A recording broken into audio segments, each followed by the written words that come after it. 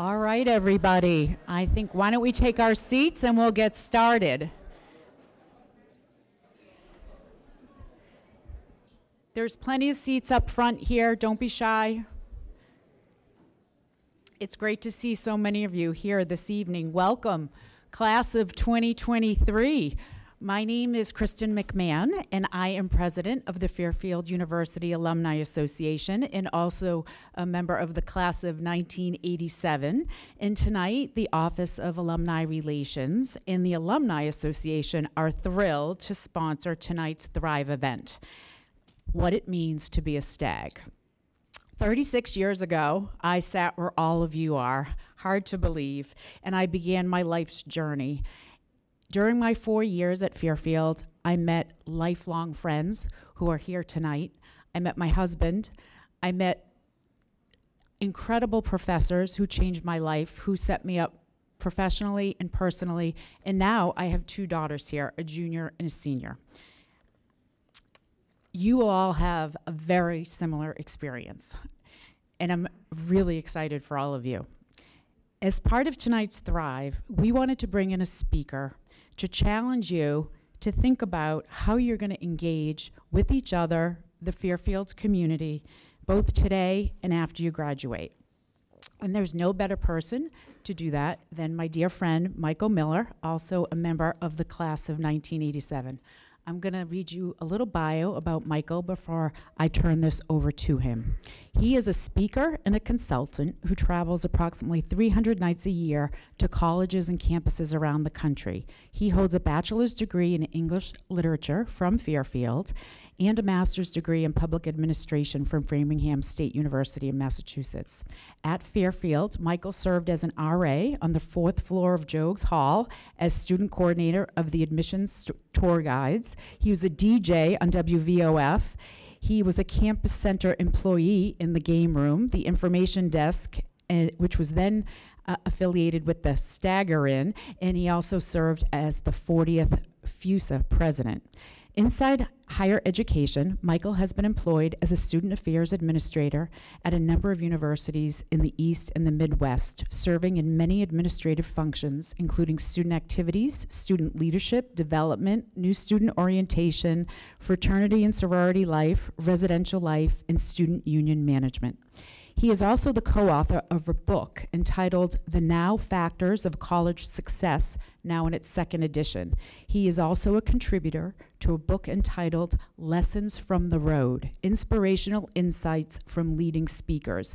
He has frequently contributed articles to Campus Activities Programming magazine, and you can also see Michael on his recurring segment, 3 Things with Michael Miller to Better Connecticut on the CBS affiliate WFSB TV Channel 3 or at WFSB.com. So without further ado, I'm going to turn it over to Michael. Thank you, Kristen. All right. Yeah, thanks for clapping. Listen, let's get real.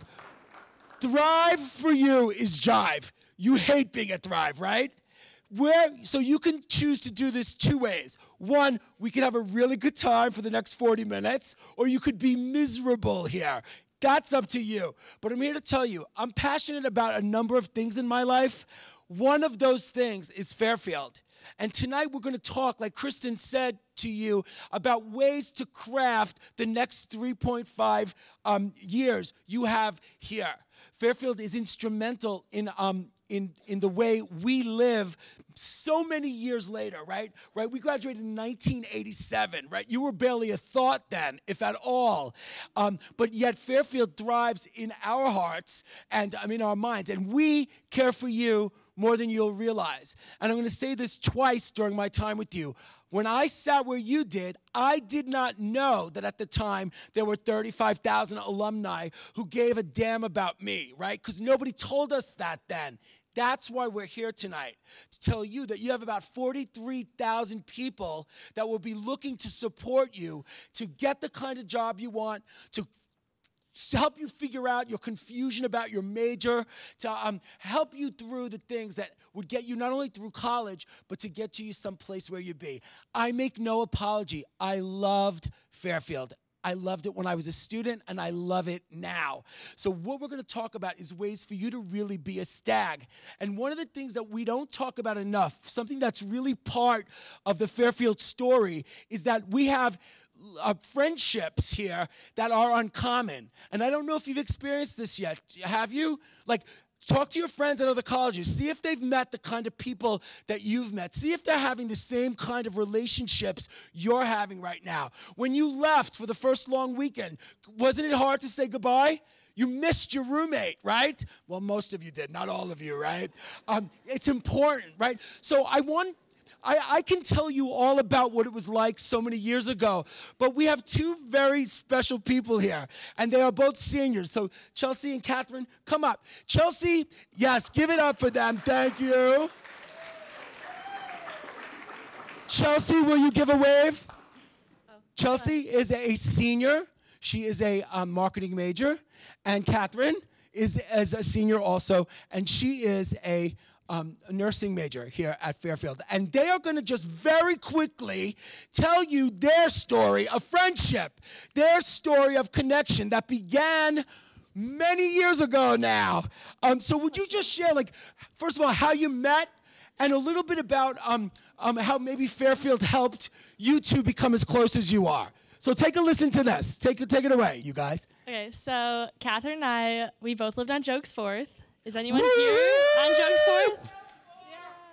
Is anyone on Jokes Fourth this year that's here tonight? Yes. I was the RA, by the way, on Jokes 4. Just saying. Yeah. Go ahead. So the first day, we had a dinner with our RA at the Telly. Well, now it was Barone back then, but now it's the Telly. And we met all the girls on our floor. And that started a friendship. And I will say, to this day, there are 14 of us who met on Jokes Fourth, a few that were not on Jokes Fourth, that are literally still best friends today. We all live together. Yeah, do you want to continue that? So on move-in day, I was a nervous freshman. And I moved in with my roommate, Rachel, and she is a very loud personality, and I am a very shy, quiet person. She moved in with her whole Italian family, and she had, like, the nicest stuff, so many things, and I came with, like, my comforter, and that's it. And I was very intimidated, and then Chelsea walks down the hall, because I was in the corner room, and she introduced herself. And honestly, since then, we've been friends. Like she said, we went to the dinner together. Sophomore year, all of our Jokes Fourth friends decided to live together again. Junior year, very stressful housing. Some of us wanted to live in or all of us wanted to live in the townhouses. Only one group of 4 got the townhouses. The other 8 of us were left to live in Dolan, which we were like, not happy about. Oh my God. It's going to be the worst junior year ever. We're going to be so isolated from all of our friends at the townhouses. But we can both say that Dolan was like our favorite year. And keep going. We, not to be weird, but we call Dolan, what was it, 410? 405. 405, sorry. We call it our oopsie because it's this baby that we didn't want, but we loved it so much. Our oopsie. That's fantastic. And just to like reiterate, like we're best friends. This summer we both worked in Boston. Listen to this, because this summer they both ended up in Boston, right? Yeah. So and what happened? Chelsea's from Uxbridge. I'm from Duxbury. We both worked in Boston this summer. We didn't live together.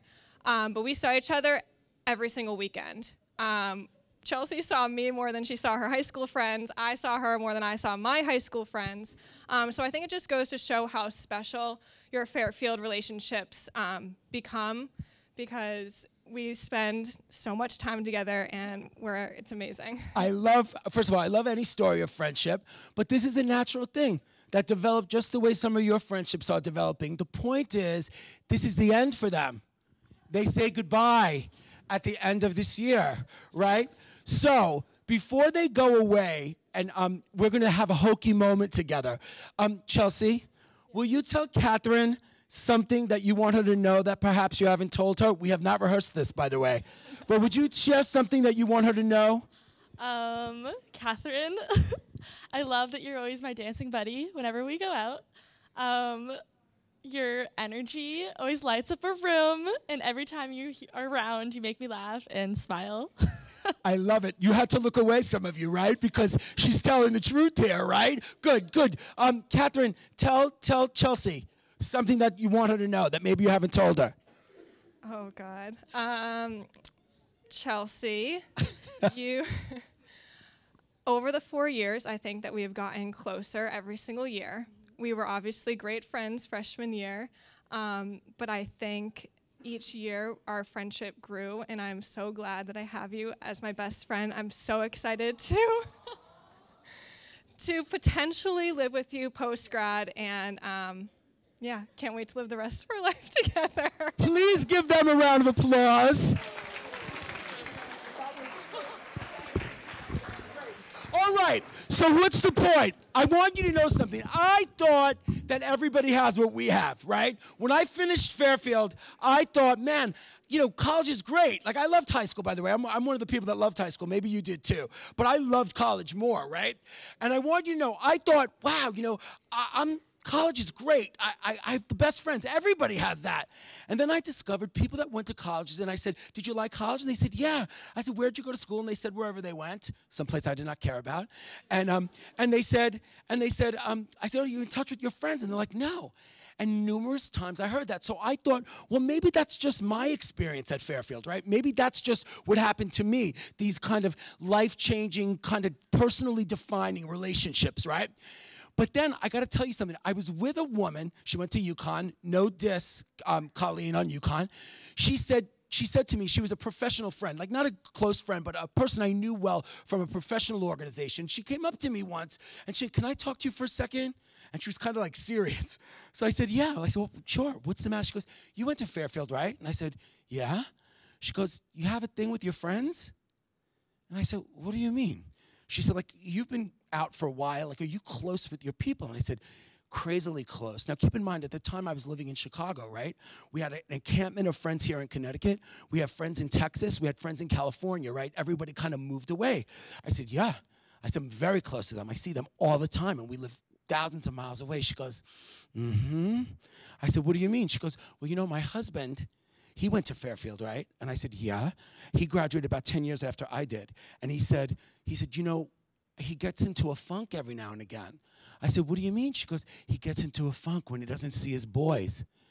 She said, I have to, like, set it up for him.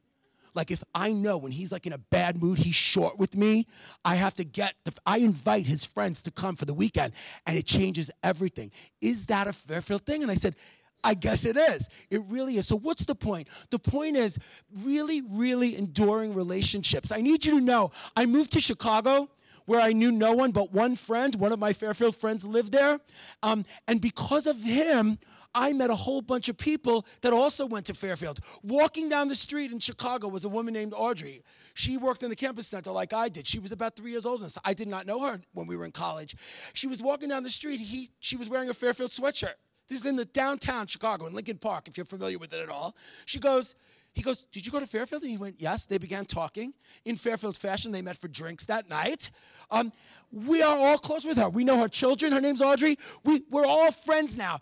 It's a really natural connection and thing that happens. So I want you to think about your connections and how you work now while you have time to cultivate these relationships right now. I'm not saying that your best pals now are your best pals 3 years from now, right? In fact, if you're hanging out with losers, lose them, right? But if you're sure your girls, your boys, your people are your people, hold them close. So being a stag, right, what does that mean? There's 5 things we're going to talk about. 5 things I want you to know, right? And the first of these is support in so many ways. Support in ways that I'm not sure that you're aware of, right? So do you know that there's a career center? Do you know that there's a career center? Yes or no? Well, did you know that for the rest of your life that career center services you? I know that if I lose my job, Kath Borgman will help me find one, right? That's for the rest of your life, right? That's support in so many ways, right? I moved to Chicago. I don't know what to do. There's a Chicago alumni club in Chicago, that we can get connected with other Fairfield people. So if you know no one, at least you're going to get to meet a lot of people. And by the way, those clubs exist all over the United States. San Francisco, Washington, Philadelphia, Chicago, all of these cities, there's a Fairfield Alumni Club, a place for us to get connected. But I want to tell you that support is so much more than just career or just meeting people. I need you to know, I was living in Connecticut a few years ago, and I got a phone call. I have two sisters-in-law. Their names are Donna and Gladys, and I know Gladys is like a weird name, right? You think she's like 99 years old and has a birthmark on her neck, right? She's really cute. She's pretty, but I get a phone call. I'm working at a college near here. I won't say the name of it. Quinnipiac. I know, good. Yeah, who cares? I get a phone call, and it's my sister-in-law, Donna. It's my eldest brother's wife. You guys, she's crying when I pick up the phone, right? She's like, hey, Michael, it's Donna, and, I need you to come home, okay? So I'm like, yeah. I said, what's the matter? She goes, no, it's just not good, and the family needs you to come home, okay? So, please come home now. I'm like, no, Donna, I'm definitely going to come home. I said, what is it? She goes, no, I don't want to say it over the phone, Michael, just come. I said, Donna, you're freaking me out. What happened? She goes, I hate to say this, Michael, on the phone to you, but your brother died. Her husband. He was 42 years old. She was 36, and they have an 11-month-old baby, my nephew, right? My nephew. I don't remember driving from Connecticut to my house. I don't remember going to get clothes for the wake and the funeral, right? I don't remember any of that. All I remember is I get to my sister-in-law's house, and I'm looking at my nephew. He's 22 years old now, but he was 11 months old, and he's in his playpen, and I look at this kid, and I think, oh, my God, he's never going to know his daddy, my brother. Listen, I know if you have siblings, right, I know they drive you crazy, right? But don't you expect them to be around you, driving you crazy for your whole life? Right? Now, I don't know how your family does with these kinds of things. My family's pretty straightforward. We work to get through it, right? We all take our places and push through the problem. Now, I need you to know, at this point in my life, I am 100% totally, absolutely, disgustingly single. I have no one in my life, right? Now, also, I moved away right after Fairfield, so I haven't lived in the neighborhood I grew up with. By the way, I grew up in the Bronx in New York City. Thank you, my people. I don't know anyone there anymore. all my high school friends have left also. Nobody's there anymore, right? So what's my job? My job is to take care of my mother who lost her child, right? Take care of my brother. My brother and my other brother were very close, right? I have nieces and nephews. By the way, 2 of those nieces just graduated from Fairfield in May. Happy to report that to you. But they were babies, children then. So what's my job? My job is to do what I need to do to help us get through this, right? Horrible moment. I got to tell you something. And that's what I do, by the way. At one moment, though, I sit down in the funeral chapel, right? And when a younger person dies, it's mayhem. It's packed, right? My brother had a lot of friends, so there were a lot of people there. But this was an oddly quiet moment in the funeral chapel. So I go in, and I'm sitting there, and I'm thinking, man, this is my big brother, right? This is like the darkest moment of my life. I don't, up to that point, I hadn't had something so terrible happen to me, right? That, at least in my recent history. And I'm sitting there and I'm thinking, man, I'd love to make sense about this. I'd love to kind of figure this out. I don't know how I feel about this because this was my big brother. He was 8 years older than me. You guys, he was the worst big brother in that he beat me up like nobody else ever beat me up, right? But he was also like the best big brother. This guy took me to the circus. He took me to the beach. He took me sleigh riding. He dated a girl while I was in middle school, like when I was like 9 or 10 and he was like 17. They went to the movies every Sunday night. They had a standing movie date. Do you know he took me to every movie from like 5th grade to 8th grade, right? I went with them on every date. And now he's gone. And I don't know what to do. And I have nobody to talk to. I'm alone. And I'm sitting there, you guys, and I think to myself, man, you're in the worst space and you're a loser too. Like, what happened? You have nobody. You have nobody to talk. Who am I going to talk to? My brother, my mother about this? They're worse off than I am, right? And I swear to God, I'm feeling like the loneliest loser. And I look up at the funeral chapel door, and who walks in? My very best friend from Fairfield. My very best friend that I worked with in the campus center. He lives in Fort Worth, Texas, with his wife. And the 2 of them walk in. And I think to myself, oh, my God, am I just blessed? Right? Am I just the luckiest dude in the world? The minute I feel alone, somebody takes care of me? No, my best friend from Fairfield, and he did not come because of my brother. He came to take care of me. And that's part of my Fairfield story. And I want to tell you something.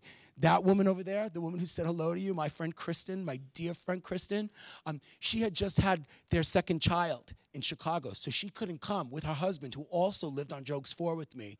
They couldn't come. So you know what they did? They sent her husband's parents to be there for me. Their parents barely knew me, let alone my brother, and they show up for me. And more and more and more. I'm telling you, support in every way you need it. Support in times that you won't believe that you get it. I want you to use your 3.5 years left to cultivate this kind of thing. It's in our genes. It's what we're about. It just happens. But if you play it smart, it will happen even better for you, right?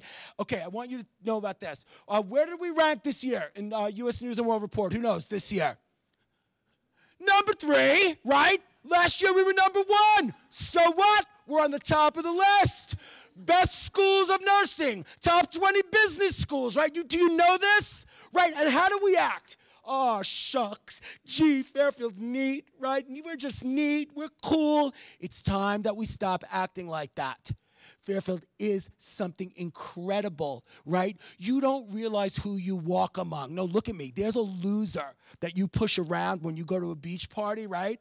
You're sneaking into the townhouses, right? And you're with your friends, and you think they're just a drunk, right? I'm going to tell you, don't be so fast. Start to get conscious who you're walking among. Do you see the elephant? Can you see that elephant right there? Okay, I want to tell you about our friend, Caitlin. Caitlin was a biology major. Now, I took a course here called Russian History. It was part of the core. It was one of the hardest classes I ever took. Kristen was in the same class, although we didn't know it at the time.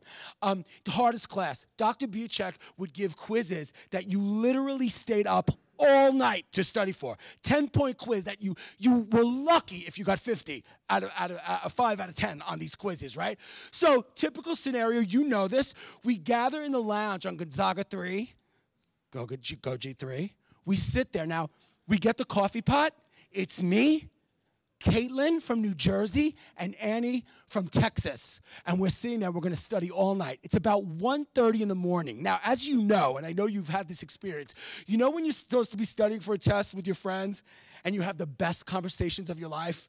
You talk about everything but what you should be working on for the test, right? The most serious conversations, right? That's what's going on. So Annie and I decide that we're going to go for it with Caitlin. In Fairfield fashion, we're going to give Caitlin her business. So I said, Caitlin, how's it going in biology? She goes, it's fine. I said, no, it's not fine. Annie said, it's not fine at all. I said, Caitlin, you suck at biology. Because she was getting basically C's in biology, right?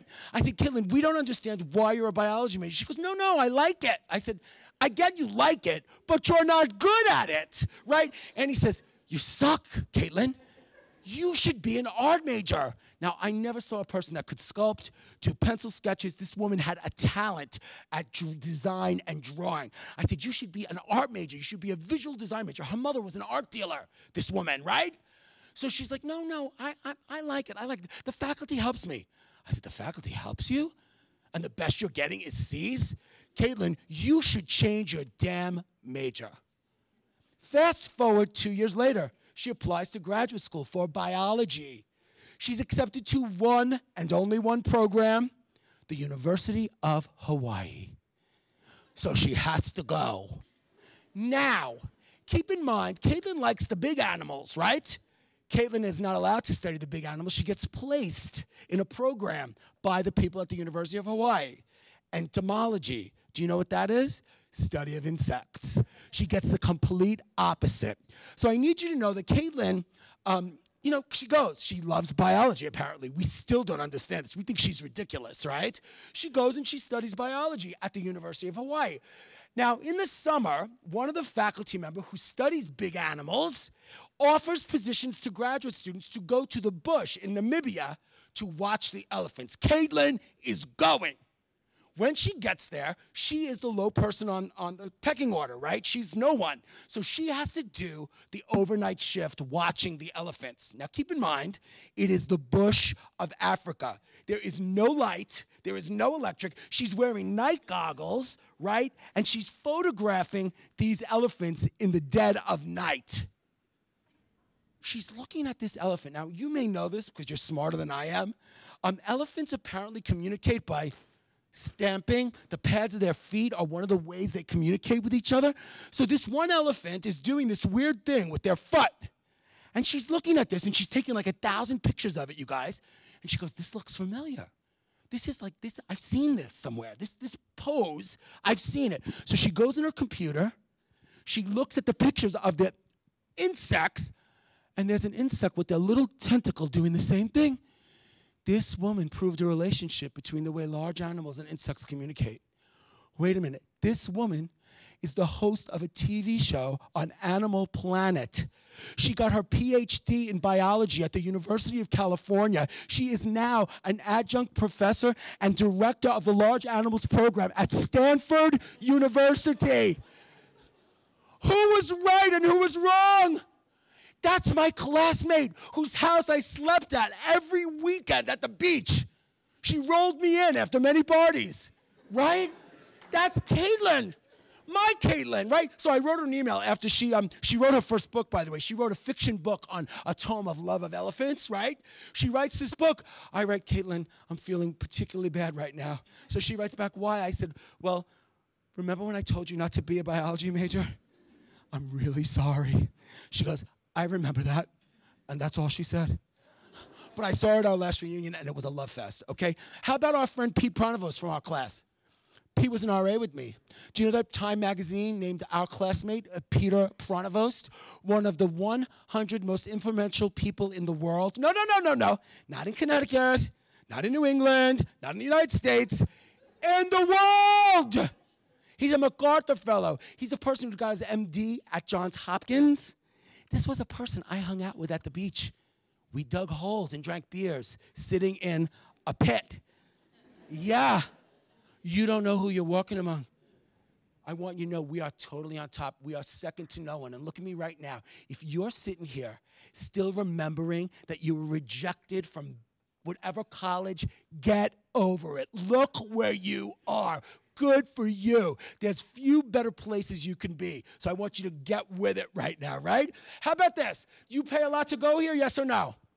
Fairfield is expensive, yes or no? Here's something you don't want to hear. The actual cost of this experience is not covered by the money you spend. There's a thing in college admissions called the discount rate, meaning what you pay versus what it really costs. There's a gap, by the way, and you can't have all this plus the convocation center, plus that beautiful Dolan, which, by the way, I didn't have when I went here, right? You can't have all this without having the money to put it forth, right? So what does that mean? What am I telling you? You think I'm going to hit you up for money? No, I know you. You're dirt poor, and that's okay. You're supposed to be. But I want you now to start developing a consciousness that what you pay, even if you're paying the whole thing, if your parents and you are sucking it up to pay the whole thing, it does not cost you do not pay what it costs. And those of you who get a scholarship, well, let's go there right now. How many of you are on a scholarship of some kind? Show me hands. Good. How many of you have eaten in the Tully? Show me. Good. Look at all of you. How many of you have been in Rafferty Stadium? Show me. Yeah, I know you all were because there was a freshman thing in there. I know, right? How about how many of you have studied in the Domenico Nicelius Library? Show me. Well, then every one of you should understand that giving matters.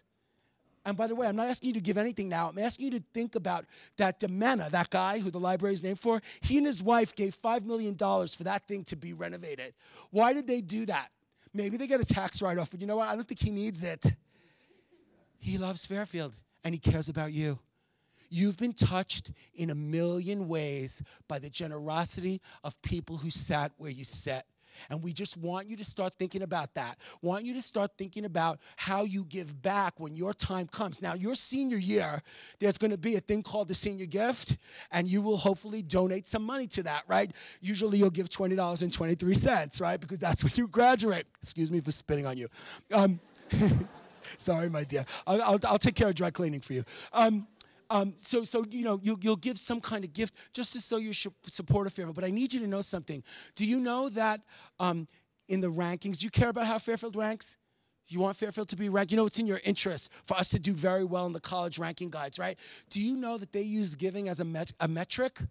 So in other words, the people who rank the overall impact of a college, they look at how the alums do. They look at how much we make after we graduate. Do you know that last year we edged out Yale?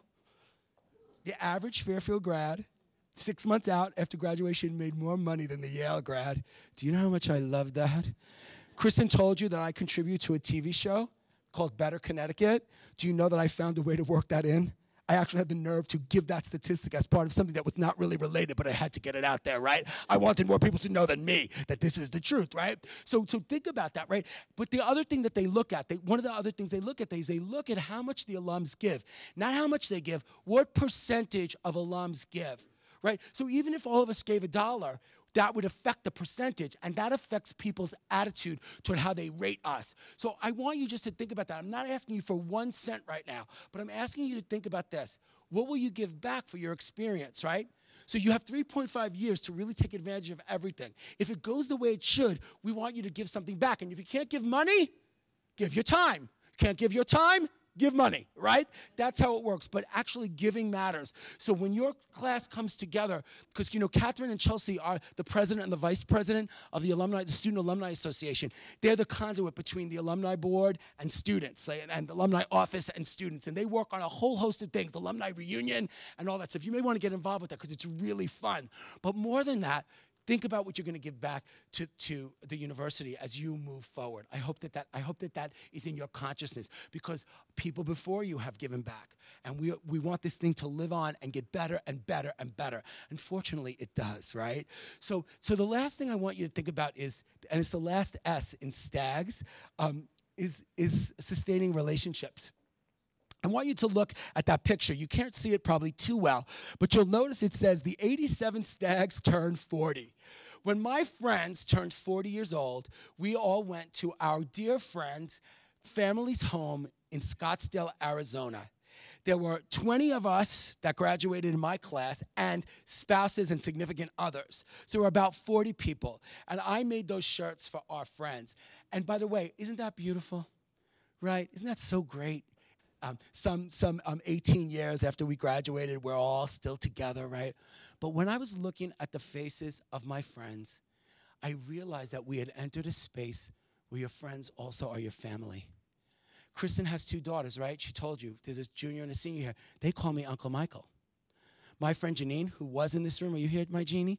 Yeah, she has 2 children. I'm the godfather of her eldest son, and I'm the confirmation sponsor of her eldest daughter. I was the first person to see Kristen's daughter after she was born because they lived in Chicago. I was the first person to see Christine other than her father, right?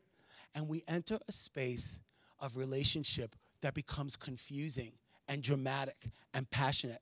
And we want to invite you into that. We want to invite you into what we know to be true about what Fairfield means. And this is what I want you to think about. It's not just now. It's not just next year. It's not when you live at the beach your senior year, right? It's forever. And the best part, the thing that we are all seethingly jealous of you, and we are jealous of you, is that you have another 3.5 years to do this. So figure your life here out. Suck every bit of the good stuff out of it so that you feel exactly the way we do. Exactly the way we do when you go. Now, here's what I wish for you, because I'm going to let you get out of here. You have to swipe when you go to get credit for this. I wish a couple of things for you. One, I know how you feel right now. This is not a good time in the semester. All you want is Thanksgiving, right? Right? And I have bad news for you. When you come back for Thanksgiving, it's worse. It's your first finals. It's hell and horror. So what does that mean? Listen to what Michael's saying. Stay close to your people, right? Cleave to each other to get through the misery of your finals. You will look horrible when it's over. I'm telling you, right? And second thing we wish for you. So stay close. Get ready to come back in January to kick Fairfield's butt. But more than that, please, please, please know this. You have 43,000 people who would love to hear from you. You have 43,000 people that will help you make sense. Yo, you don't have family support? Sorry for that. You don't have someone in your life that can guide you through becoming a physician because you don't have anyone. I don't care.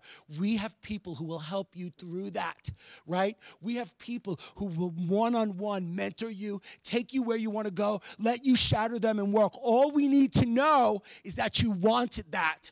So I'm giving you right now my contact information. You don't know where to go? Come to me. I will get you where you need to go. There is a Fairfield alum who will help you make the most not only of this, but probably become a dear friend as well.